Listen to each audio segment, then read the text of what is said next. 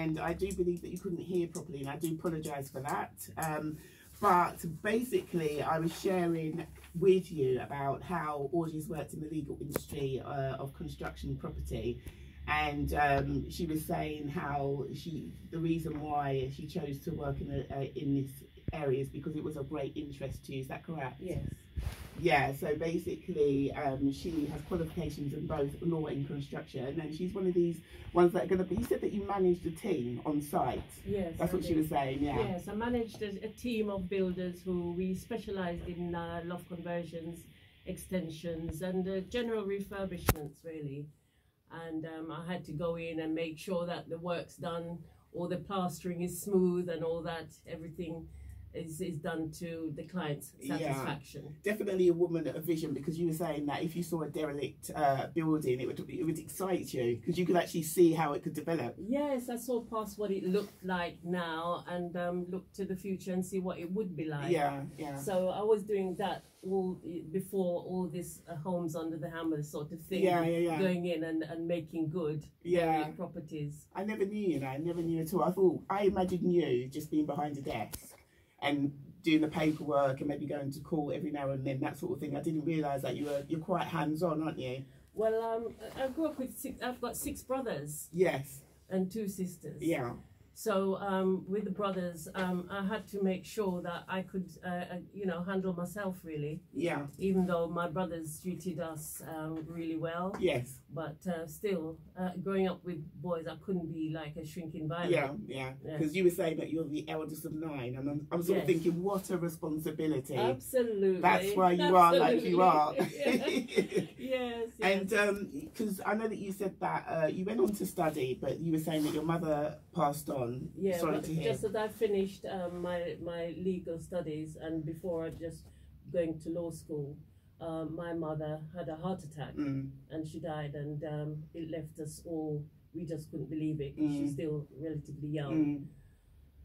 So I didn't go to law school, but I worked in the legal industry. Yes. And then I left it when my dad got a stroke and started construction. Right, okay.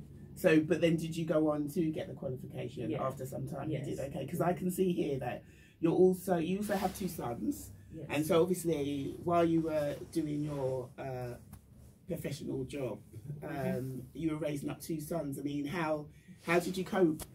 I coped because I've got a good support network around me. As I say, I've got my sisters and I've got my brothers and family, cousins, and also members of the church. Yes. I was never alone. And my dad as well. He used to go and pick them up from school. And like oh my goodness, talking about the school run, and my goodness, it's only now I've stopped the school run after all these years, because the younger one now is in year 5 and she's actually taking herself to and from school, and it makes such a difference. Definitely. But your son's doing really well, because they both studied music at university and now both work in the entertainment field. One is in the theatre, is a theatre producer at a community theatre in the West London, and the other son is in music publishing management and deals with copyright. So you've done well, haven't you? Well, really well. I tried. I can do that. You know something, us mums, we have to pat ourselves on the back. I'm sorry, but do you know what I mean? I know, we have to do it. And we have to. We have to, and we've got some great dads as well. We've got some brilliant dads out there, definitely so. Definitely so. Yes, definitely so.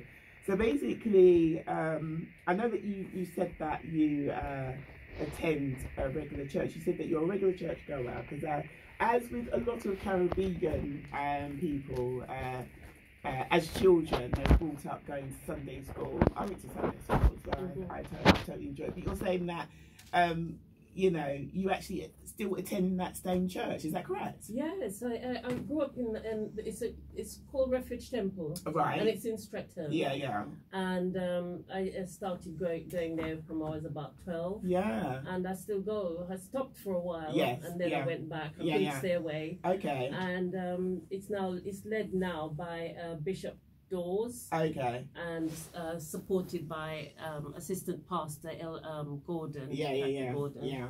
and it's really a nice place to be. It's comforting, it's welcoming. Yeah. People are loving, and I just enjoy going. That's really good. And you never thought of maybe branching out and going somewhere else? When I stopped going to Refuge, I did try to go somewhere else. Yeah. But I Refuge Temple will be home. For you. That's good. All right. So what I'm going to do, I'm going to play some Elton John. Are you ready? Are you ready for love? And then, you know something? Audrey's given me sort of like I've got a great number of shout outs to do. You know, so what we do is we'll play some Elton John. Are you ready for love? I'll do a few shout outs, and then we'll see what else you know Audrey has achieved or what she wants to achieve in the future.